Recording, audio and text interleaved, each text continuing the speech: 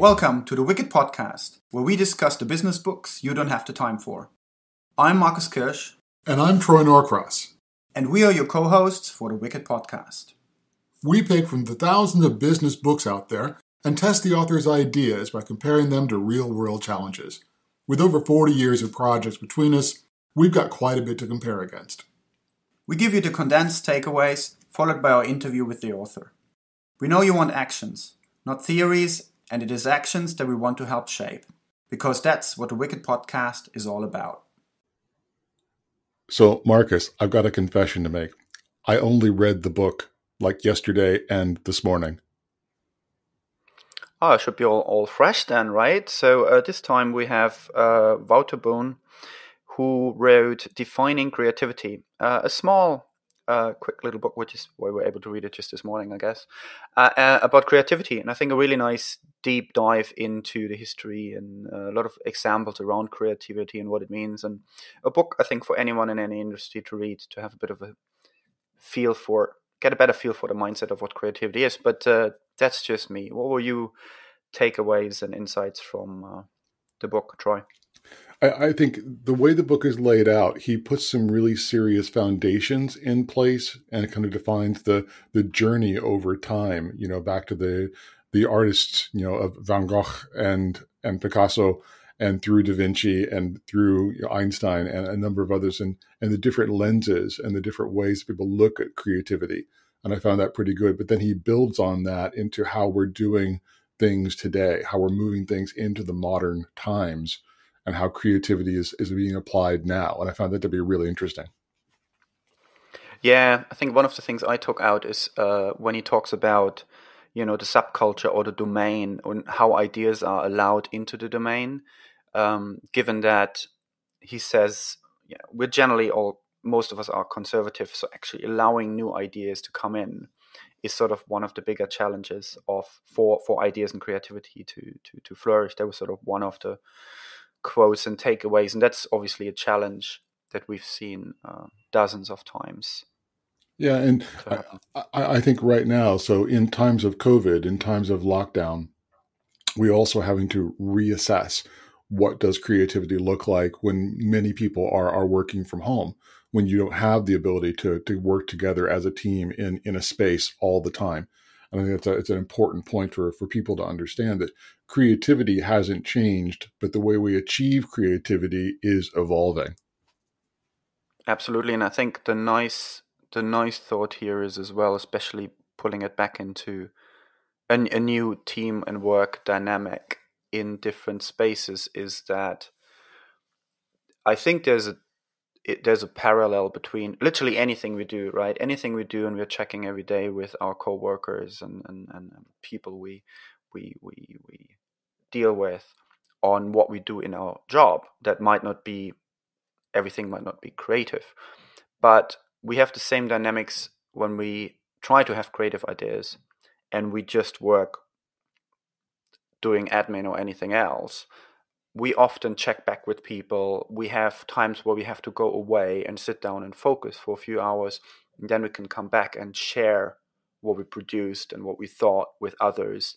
And that process seems to be essentially identical to how creativity works in the way Wouter describes it, and you want to go and dig down a bit for a few hours, really be focused and evolve and grow something, and then go back and check it if it survives, if it's worth further pursuing, and so on. So it's like how experimentation works, right? So I found it really nice that I see these things that we do that are actually how experimentation works. So we're experimenting every day without knowing and without calling it creative, but the actions we take are actually quite similar. So it shouldn't be too hard for us to embrace a better creative process to come up with better ideas for organizations, essentially. Yeah, and you were really kind and showed me one of the tools that you've been using called Miro that allows for that kind of group creativity in a digital construct. Or you're looking at some of the enterprise tools like Confluence, which is kind of like a giant wiki that people can share and access, as well as all the other various digital tools like Slack, et cetera, and how important those are at capturing all of those ideas and capturing the consolidation and the bouncing off.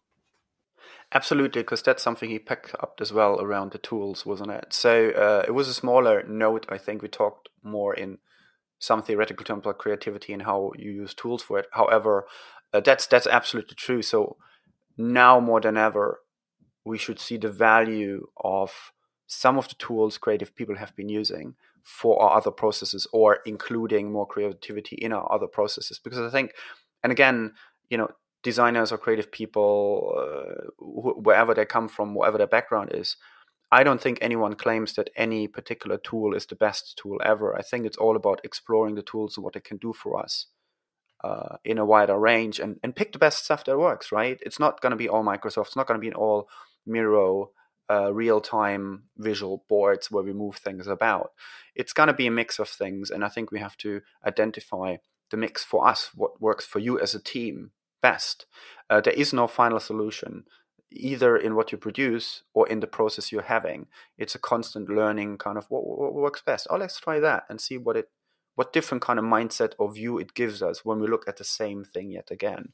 I think that's sort of a really nice takeaway and a really nice value to understand. But you triggered one of my favorite kind of stories that I tell people. That when I grew up, I learned to play the piano. My mother taught me how to play the piano. And today you can give me a baby grand piano and you can put me in a beautiful, amazing concert hall, and all I can do is play notes. Whereas my mother can actually play music.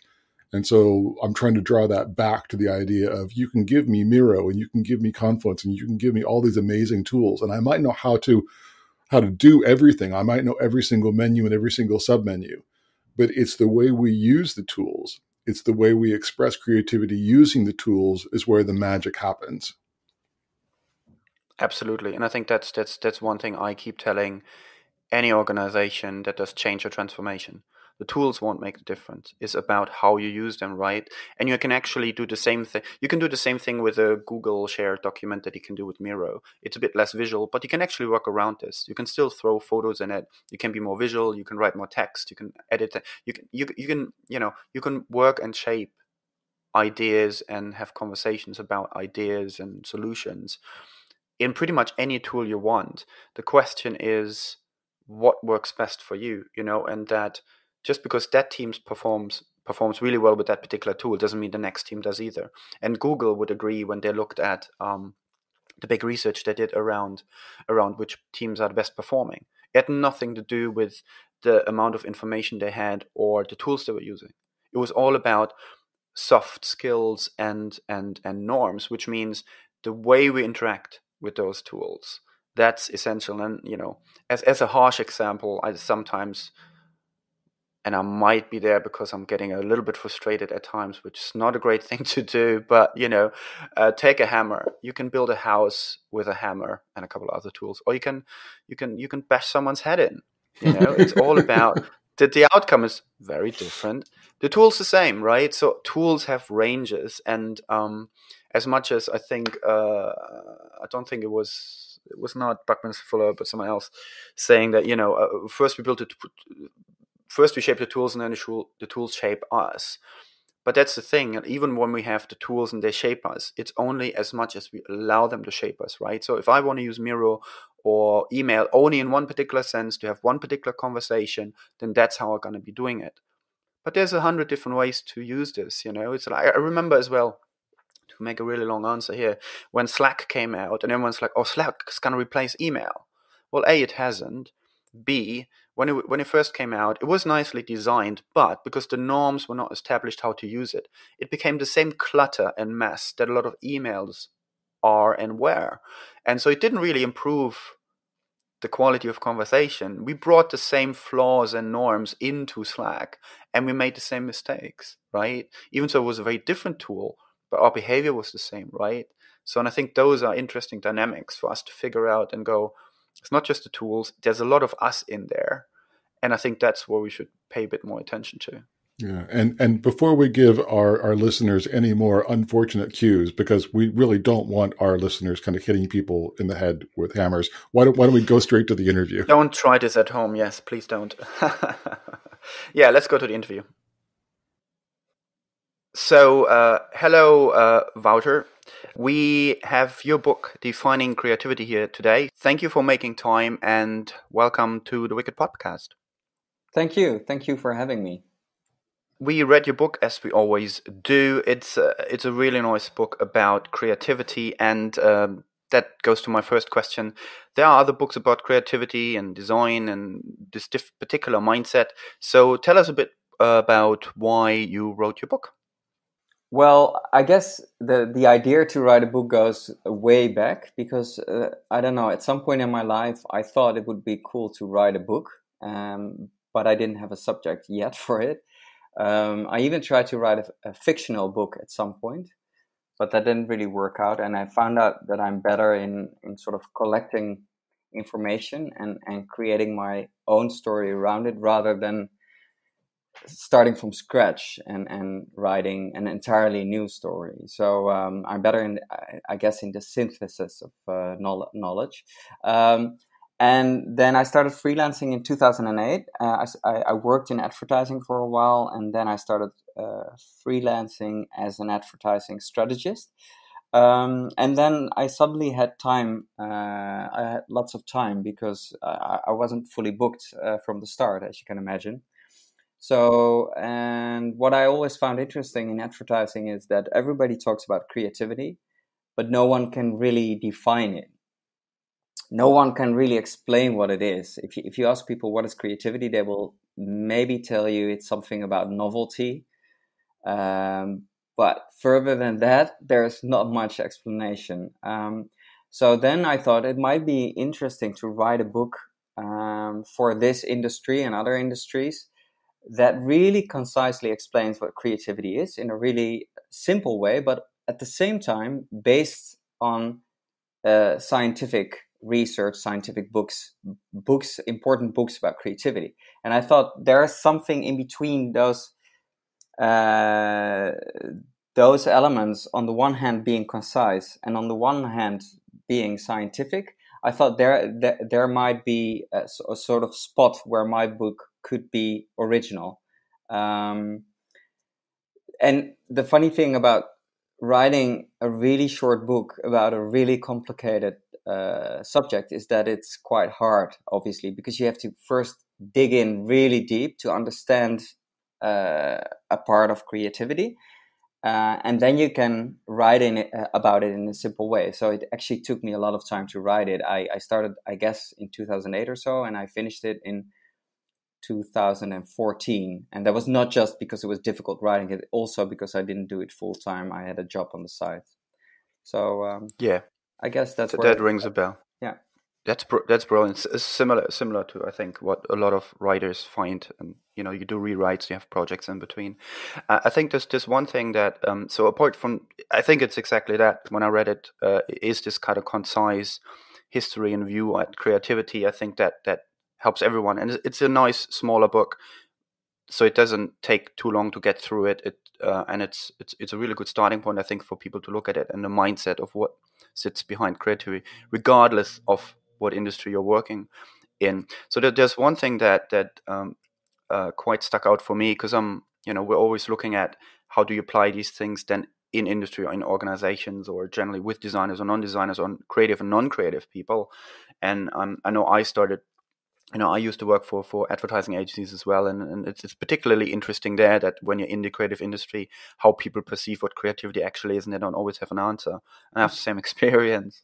Just a quick note. Mm-hmm. What I found in my book is that there's many different definitions of creativity, and not just official or, let's say, scientific definitions, but also informal definitions. So that's also why it's such a difficult topic, because you can look at it from many different angles. But please continue.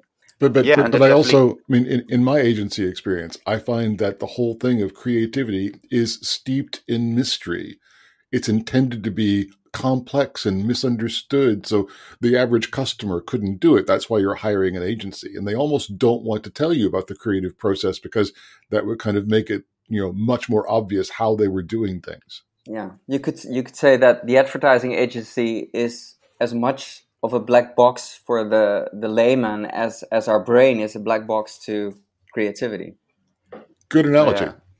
That's a really good metaphor. So the thing then actually around it is quite interesting. So one thing I picked up as a quote was in the book. It says where you say, regardless of specific roles of the creator, the expert, and the audience, so around the creative process, a creative domain is an organic structure that also values and adopts ideas as a kind of a superorganism.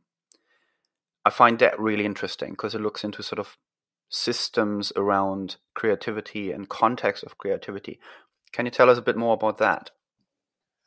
Yes, I can. Well, there's a few elements that come together in that statement. First of all, I think what is really important to understand when you're talking about creativity is that it's a cultural construct. For example, creativity means something else in the Far East, in Asia, compared to how we perceive it in the Western world. So the culture decides, or the subculture decides, if ideas, novel ideas, are interesting enough to be allowed into the creative domain or the conceptual domain. So this means that our culture is a combination of ideas, and it slowly changes. Even if you work, for example, in the scientific fields, there is a body of knowledge that is that's regarded as the truth, and people try to sort of, with articles, try to alter that knowledge constantly. So even that is a culture, you could say. It's a subculture of people. Even in the scientific world, people don't like each other. And if you write something if you write something and I don't like you, I tend to not believe what you say, or your theory is flawed. So in every industry, you have these kinds of organic cultures that allow or don't allow ideas to enter the domain. The second part of this statement is that thanks to digital innovation, we have internet, social media. We have, for example, WhatsApp. We tend to communicate faster and faster, more instantly, more instantly, and we're more connected than ever. So ideas are constantly shared. Compared to 100 years ago, it's like a bombardment of ideas that circulate the globe. In some parts, some subcultures, some cultures more than in others. But these cultures also communicate with each other, or you could also call it creative domains or conceptual domains. All these domains overlap and are also interconnected.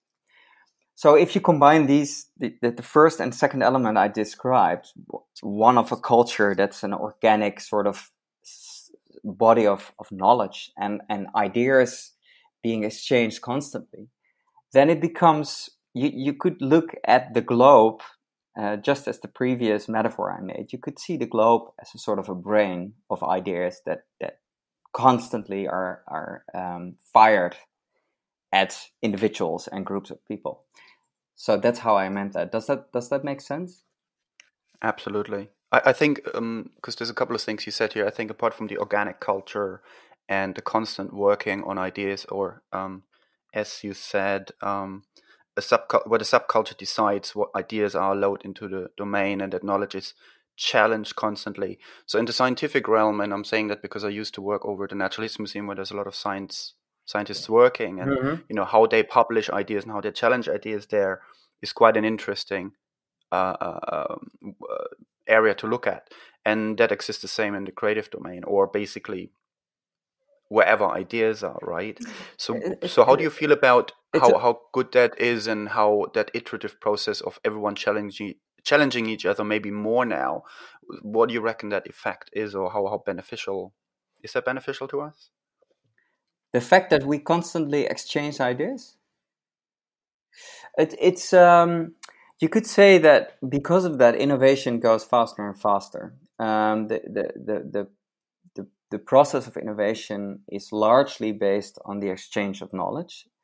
Maybe not when an individual is writing a book in his study, but when you work on complicated creative collaborations, the exchange of knowledge is very important. But there's also another part of, I guess, the fact that innovation goes faster, and that is the fact that knowledge is democratized, and also the tools, the software to do something, to apply this knowledge. For example, everyone nowadays has access to 3D printers. You can upload something that you've designed on your laptop, and then you can print it. Whereas 20 years ago, you had to make a mold, and it was a very expensive process to make a prototype. So, but even the funny thing is, even the democratization of, for example, having a 3D printer, even that is based on the exchange of knowledge, because you can upload an idea to that printer. And that's how you now suddenly have these really complicated or intricate tools. You can use them, and that's how you can not just have an idea, but also execute it more easily. Can I spin off on that a bit? Of course. Within an organization, I think that one of the challenges that we're having, based on what you said, and I agree with it, is it's the flood of information. And it's understanding how, as an organization, you can A, capture the flood, B, start trying to process, the signal to noise ratio, because some of the ideas are just really out there and really don't contribute at all. And some of the ones are the ones that you absolutely have to have in the dialogue, in the discussion, that actually kind of incrementally move things forward. Mm-hmm. So Yeah. how do you handle, and I've got my own little mini cast called the WTMI mini cast, because there's always way too much information. I mean, how do you deal with this environment? Yeah, that's an interesting point. I think one of the qualities of someone who is creatively successful is being able to, I guess, separate the interesting information from the bullshit. I remember there's one quote, and I think it's by Dyson, who once won the Nobel Prize, and I think he said that the how to be successfully creative is have many ideas and just only pursue the good ones. So it's also saying no to bad ideas. And I think, let's say, the bullshit radar, to call it that, I think that's largely based on experience and intuition. So once you've submersed yourself in a creative domain for a long time, you intuitively start to feel what information is interesting and what information is either something you've read before but discarded, or something that just doesn't sound right. So I think it's difficult to separate the valuable information from the bad information. But I think it comes with experience. It's similar to a child roaming the internet and not knowing what is real and what is fake news. It's because that the child hasn't got any experience with separating real from fake information. Right. So I'm gonna pull 3 ideas all at once out of your book, and I'm gonna ask you to kind of now apply them to what we're talking about. One is that an idea is only an idea until the domain is ready to hear the idea. And 2, the concept that ideas that are really terrible today might be seen as much better, in 10, 20 years' time. And 3, that the fact that the experts, the gatekeepers of those ideas as being good or bad, are inherently conservative. And it takes them time to get comfortable with this kind of new idea. So if you apply all 3 of those to this decision process across this glut of information, does that change anything? Yeah, I'm just trying to connect all the 3 points you just mentioned to the answer. I think to start with the third point you mentioned, or the second and the third point, is that the domain is sometimes slow to change. That's because cultures are slow in change, and that is because we're conservative by nature, not just the experts that guard the domain. Although the reason why the gatekeepers are conservative is because they know the domain so well, and they easily discard bad information, and that is the information that doesn't really fit in the structure of knowledge. There is a theory that says that when you become too much of an expert within a domain, then you too quickly discard information that seems invaluable at first instance, but is more valuable when you look deeper into it. That's exactly why in the scientific world sometimes it takes for new ideas to actually sometimes, and I think that might happen less today compared to 50 years ago, but sometimes it has happened that articles were written with new theories that were very valuable, and they were only rediscovered let's say 5, 10, 15 years later, and then all of a sudden embraced by the entire scientific community. You also see that with the painter Van Gogh, the Dutch painter, I can proudly say the Dutch painter Van Gogh, who when he died, his works were worth nothing. They were only bought by his brother Theo, who was a art dealer. He bought all of his work and he sponsored him because he believed in him. And only just after when Van Gogh died, all of a sudden his style of painting, Impressionism, became the trend, so to say. So then all of a sudden his works started to climb in value. So sometimes the culture is just not ready for a new idea, and sometimes the culture is too conservative to embrace new ideas. Does that answer your question? Yes, it does. I mean, what we're always trying to do is we're trying to drag this back also to practical. What can business leaders and teams and organizations do today to actually apply some of the ideas that we're talking about in practical steps? I think. Oh, sorry. Yeah. Yeah. So if I could just add a little bit to that, because I think there's yet again a lot in there that's really valuable. I think that's absolutely true what you're saying, because there's also, interestingly enough, so in about a few weeks, we're going to interview Joe Pine, who wrote The Experience Economy, where he talks about new experiences being designed around brands. And he wrote that book like back in 1999, and he's just been re-releasing it, I think, beginning of last year. Mm-hmm. It's been literally 20 years.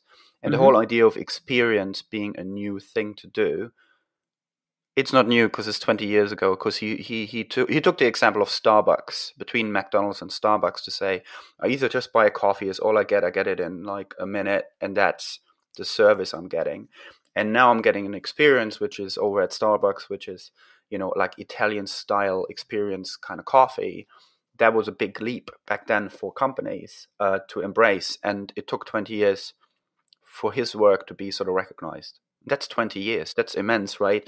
But when I then turn that into looking at organizations and looking how creativity works within organizations, and we know a lot of companies are really trying to be innovative, and maybe not even innovative. I think at these times, companies have to be just smart to get themselves out of, or accelerate where they are now to where they want to be maybe in a year, because this year has been absolutely devastating to many.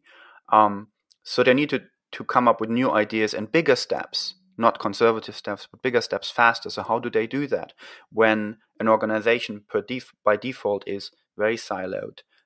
There's established voices of conservative ideas and perceptions of what's real that are still quite strong, and say, well, what we're going to do, we're just going to cut a lot of people and minimize that and do that and do the same product that we did before. Whereas other voices have been around already for a while. Whenever innovation is talked about, saying, well, actually we can provide a wider service or an actual experience or this and that, which creates more customer value, and that might get us the money back which is lost over the last 5 months. So internally, I found a lot, to make a really long question here, is that sometimes that required new models of measuring things and evaluating ideas internally.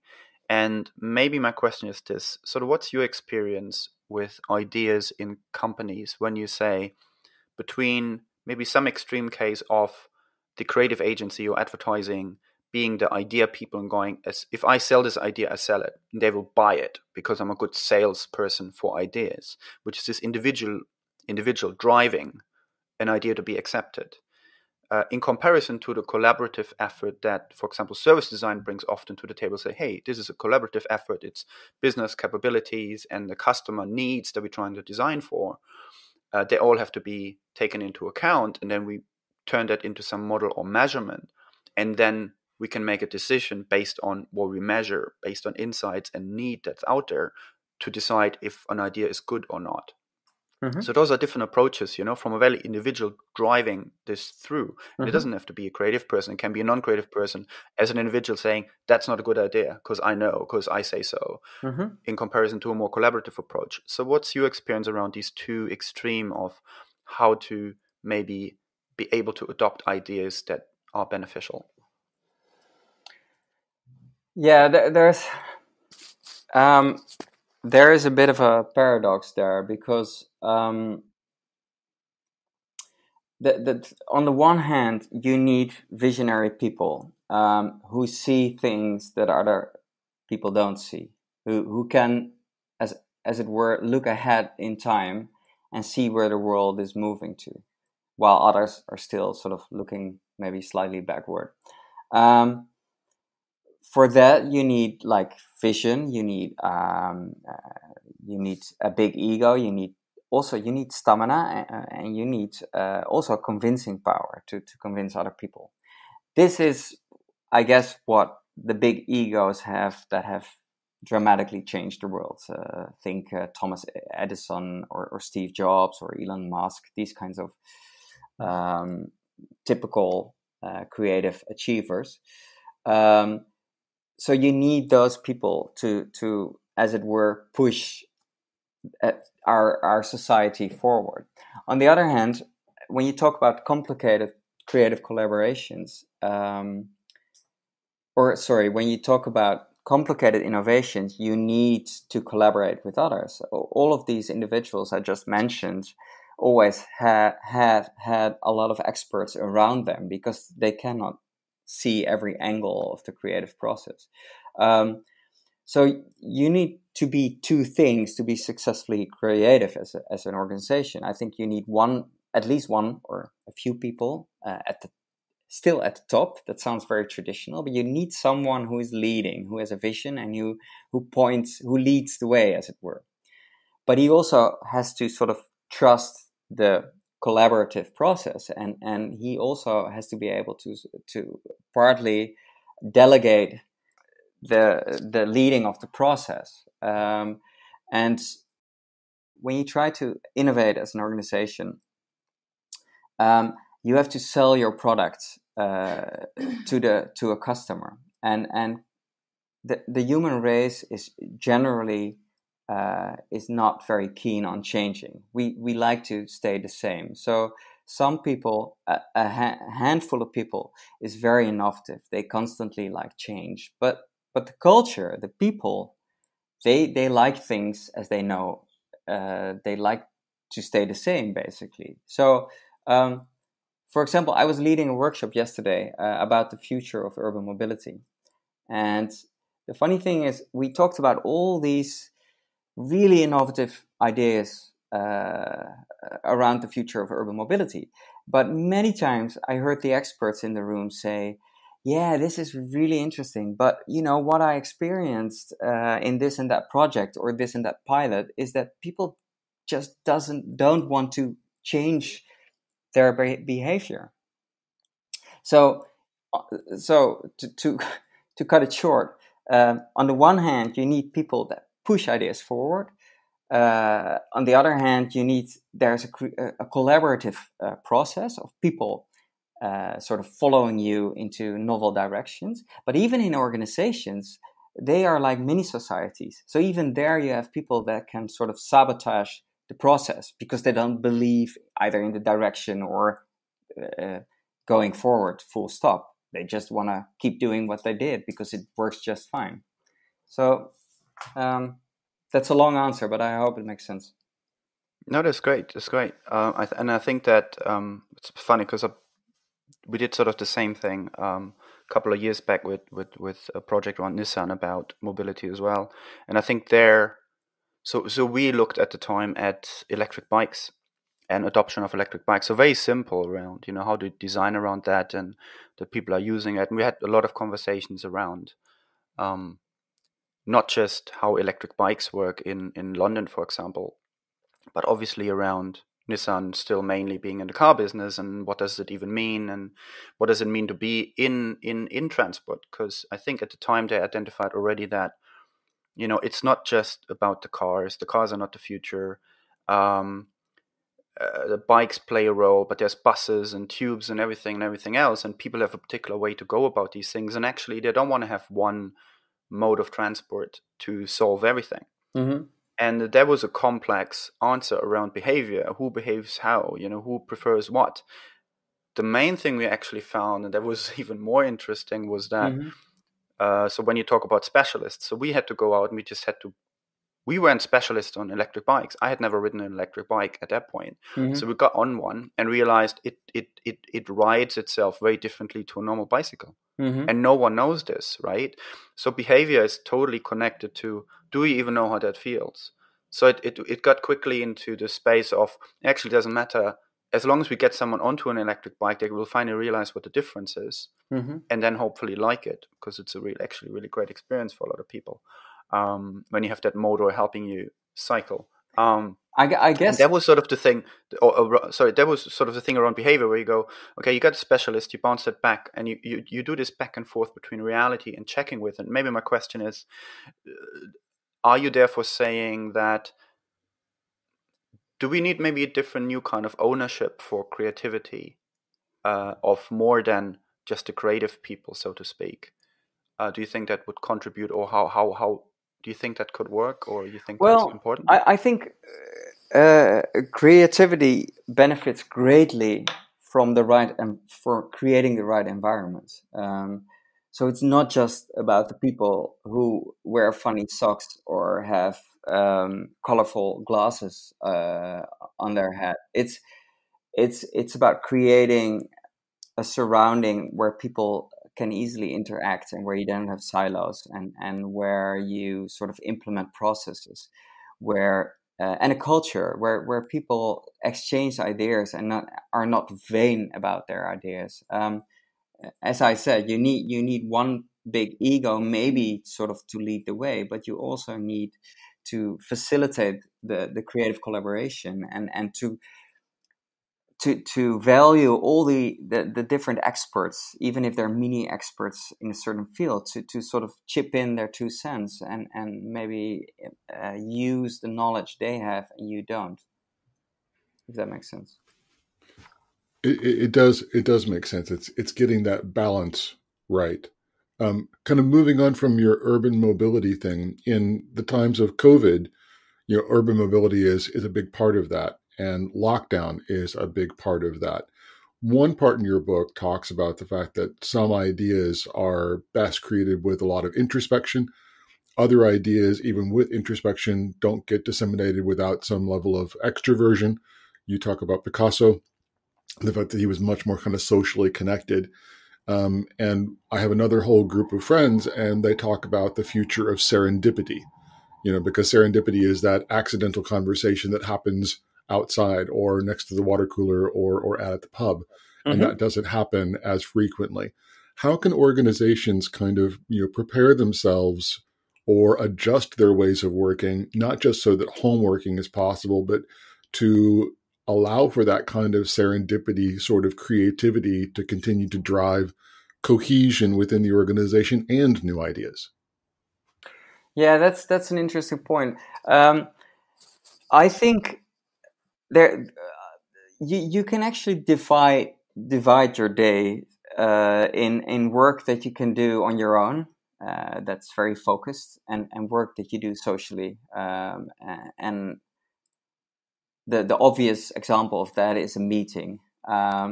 So people know, thanks to COVID, how you can maybe better divide those two things. You do a set of meetings, and then maybe you do something else, and then you do your own thing without being disturbed by anyone. So you can do the one thing you do socially, you can do in a building, because obviously meetings are more comfortable doing physically when you're actually together. And the other you can do at home, and you don't need an office for that anymore. The thing is that people like to go to an office because it's social. Also, maybe because they don't want to be at home all the time.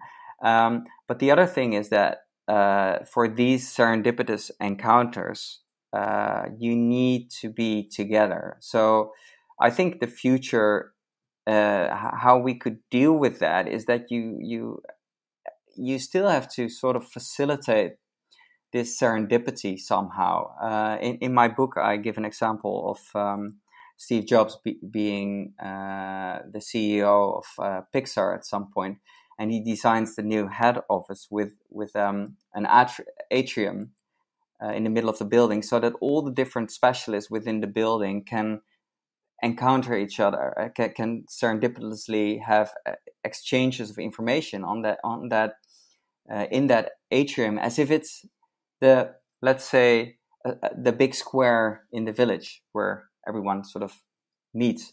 So he actually he created the architecture to make that happen. So I think the challenge will be let's say if COVID has changed the way we work, that we start to work more at home. The challenge is to sort of make sure that people at home do the things they can do well on their own, or maybe in Zoom meetings if it's just about status or these kinds of boring things. But you also need to create moments where people come together. And I don't have an answer for that, how that works, but I think that's how you have to separate these two kinds of work. Yeah, and I think that's one of the big challenges that we're figuring out right now, is how do you create those magic social moments that have some level of opportunity for serendipity, creativity, etc., while, as you also point out, having the ability to clear the decks and focus on particular single projects. Yeah. Mm-hmm.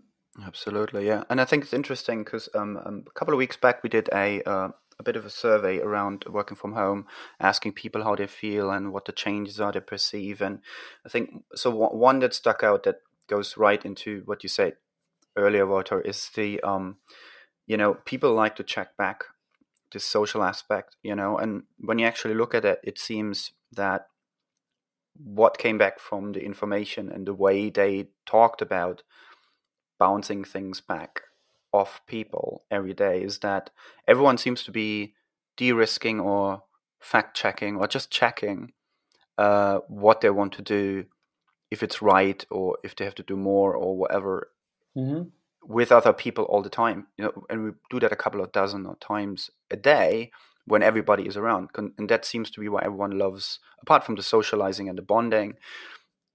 But bonding is a bit of confirmation. I belong here, and what I say is the right thing, and I bring value, right? And they seem to be doing that over the day, right? But I do think you have things like Slack and other means of communication. I think for quick checks with your colleagues, that's fantastic. You don't need to be physically in one room. But for the serendipity, either you need a more smart social medium that maybe combines instant communication and visual interaction, or you just need to be in the same building every now and then with and not just for a brainstorm, obviously, because I think for a brainstorm definitely you need to be in the same building, or not definitely, you can do it online, but it's more organic when you do it physically in the same room. But also, well, as you started the question with, for serendipitous encounters, it's really hard, I think, to stimulate them in a social medium. So I completely agree. I think the one word that I'd pick up on is the word room, And I think I would change that for the word space. So Yeah, that's fine. Yeah. because the space might be an outdoor space, it might be an indoor space, it might be a virtual reality space, Yeah. but you need to have people in the same space for that kind of stuff. Yeah, true. I wanted to move the conversation on because hard to believe, but we're actually closing out and running out of time. But Mm-hmm. it says the broader your knowledge base, the bigger your chance of coming across something that's useful Mm-hmm. in Mm-hmm. conceptual domain. And we hear a lot in organizations and in recruitment and those kinds of areas about I-shaped people versus T-shaped people. Yeah. I think one of the reasons that Marcus and I have such really good kind of debate and dialogue is we are both T-shaped people, but with different breadth. So his experiences and my experiences are both very broad, but there's not a huge amount of overlap. And so when we get together, we really bounce all of our experiences together off of ideas and to come up with new questions and new thoughts. Kind of how we came up with the Wicked podcast based on his book. Mm-hmm. What do you think about I-shaped people versus T-shaped people when it comes to creativity within an organization? I think the answer is relatively simple. You need them both. I always remember this example of when Bill Gates started Microsoft. I guess he was one of those first coders that we all quintessentially know now that sleep beneath their desk, and that if you see the film The Social Network about is that the title of with Mark Zuckerberg founding Facebook, a really nice movie, by the way.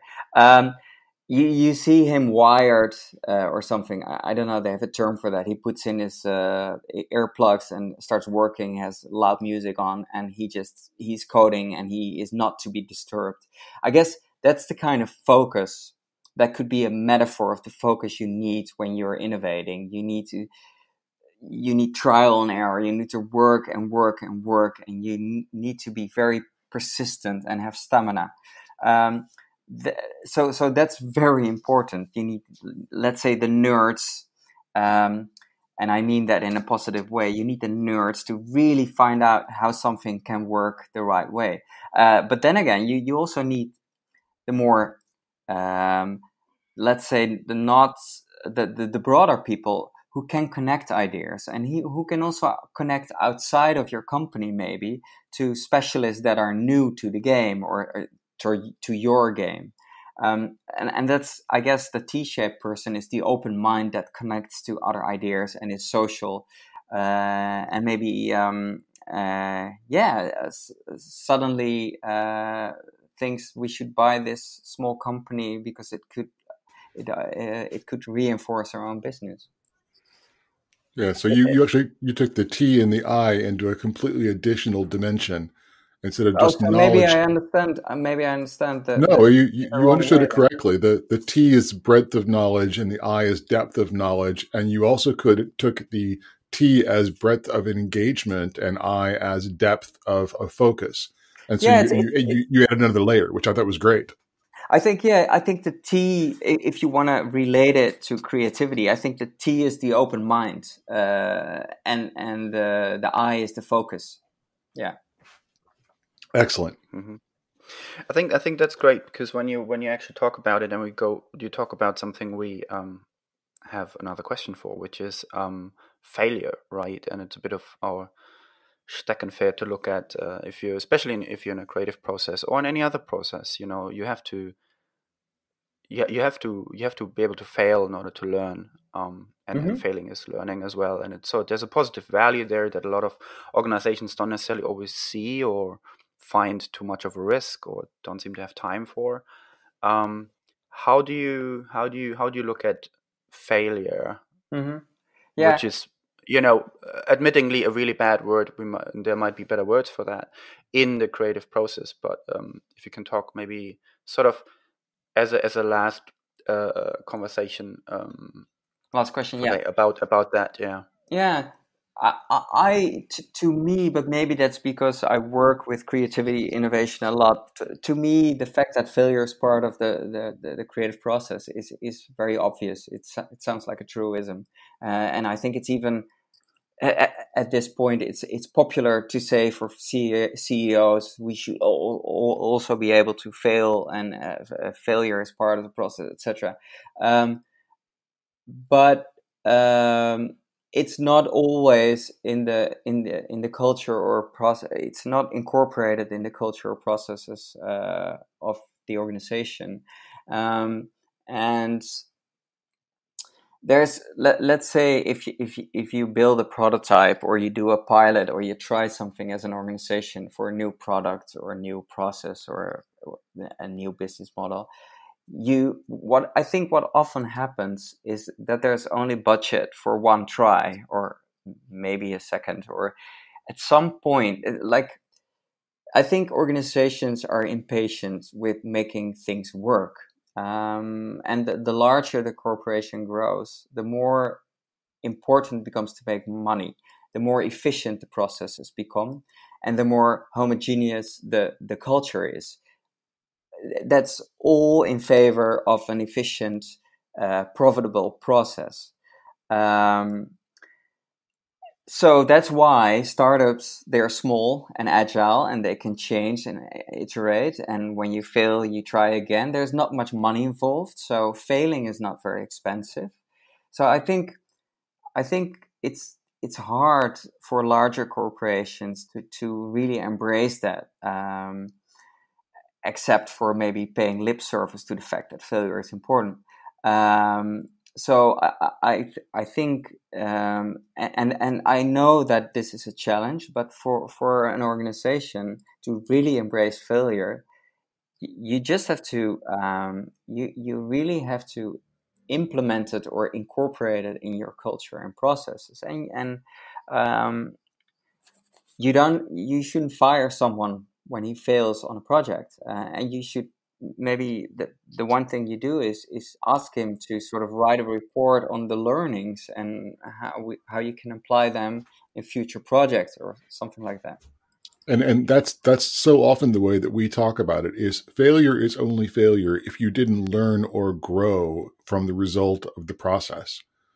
And with regard to whether people are fired or promoted, a lot of it comes down to how are they being measured? Are you being measured on, incremental return on investment, or are you being measured on the fact that you're moving the company forward? And understanding those goalposts before you start is so important. Yeah. And what's also funny about the process of trial and error is that, and I've experienced it most recently. I wrote a brand document for a company, which sort of defines the company with brand values and these kinds of elements. And part of my brand document was sort of not used anymore, and I was like, shit, I didn't. It was not spot on, my document. And then my client told me, no, it was the process was what enriched our knowledge. So even if we don't apply every part of it, you helped us sort of think in a certain direction. And that's how the creative process works. Without knowing it, you enrich your knowledge, you become more knowledgeable, and you can intuitively make the right decision next time. So it's of course it's as it's part of life. It's part of how an organization works. But I guess not every organization understands that it's that important. Yeah, I do have one last question, and I think it's a nice one to kind of tie it all together. I'm reading directly from your book.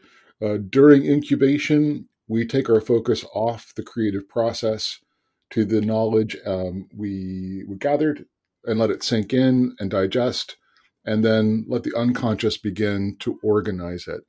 And we have such great information from guests like yourself about your book, and it all kind of soaks in kind of overnight. As strategists, we all understand the fact that a lot of our work for our clients happens at strange times when our unconscious mind reveals to us the insights that that it's been processing while we're walking around the park or while we're off kind of doing other things. And Mm-hmm. our unconscious mind doesn't always work kind of from 9 to 6. That's very nice about our unconscious mind. Yeah, it works while we sleep. Yeah. Yes. So any last thoughts that you'd like to share with our guests that they can kind of let their unconscious mind kind of work on, so when they wake up tomorrow, they're better in their own organizations when it comes to creativity? Well, to tie into that example, and this is a practical tip. It's not something maybe that it's maybe not something that should soak in, but something that you can actually sort of process in your prefrontal cortex. I think the tip is here that it's valuable to work on different projects for short periods of time, and work together with your unconscious brain. So what I always think is a very good example is that sometimes you're trying to write an email and you can't find the right wording or the tone of voice. You have a hard time formulating that email. What is the easiest way to solve that problem is just go to the coffee machine, get a coffee, and you walk back to your computer, and suddenly the phrase is there, and you're like, oh, that wasn't too hard. What happened is that your unconscious mind was still sort of turning the problem around and trying to see a way to formulate it. So you consciously have all the elements of the email, you thought about it, and you weighed them, and you tried them in your head, but they didn't work. And then your unconscious mind finishes the problem. So while focus is good, while coding for 3 hours or 8 hours at one go can be useful, sometimes it's more useful and more effective to take shorter periods of time and switch between projects so that your unconscious mind can do some of the work, the hard problem solving for you. So that's a long answer, but yeah. I'm a big fan of the Pomodoro timers that you see, which kind of give you cues on focus and then cues for short breaks to allow just that. That's exactly how that works. Although I would hate to work with a timer, but I like to do it more organically. And you know, like knowing what to do is not always the same as actually doing it. So I'm not saying that I'm a great I'm the right example for it. But since I know it, I sometimes walk away from a project when I cannot fix it, and then usually the answer comes. I think that's a really great thought, and I can relate to that from a creative perspective because I'm the same. You know, it's that's, and I wonder if that has something to do with a lot of so-called creative people to end up working late nights, suddenly getting up, going like, I have an idea, and then working on something with more focus for 2 hours, and in between you sort of do other things in order to let your brain play with things. I think that's generally I think it's really good advice because they say, you know, if you work too hard and too focused for too long, your brain gets tired, and actually creative thinking diminishes. So they've scientists have proven that to be the case. So, you know, the harder you work, too focused for too long, the less good ideas you're actually having, right? So, and that's a good thing to break this up a little bit. I think in these times in particular, where there's going to be lots of stress on us for the next year or more, into deliver better stuff very, very quickly. Yeah. Take a break, take a walk, take yourself out of maybe the context. Just go somewhere else for lunch, go somewhere else for a walk.